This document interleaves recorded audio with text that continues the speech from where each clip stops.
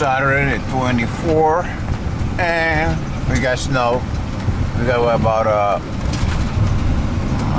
7 inches snow.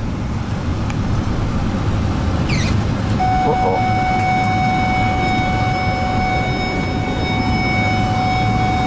So we got a 7 inches.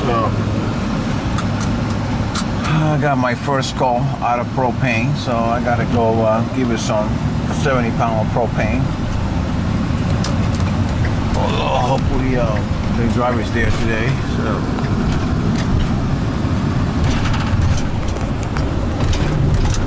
So that's where I'm going now, guys. It's gonna be a lot of fun today.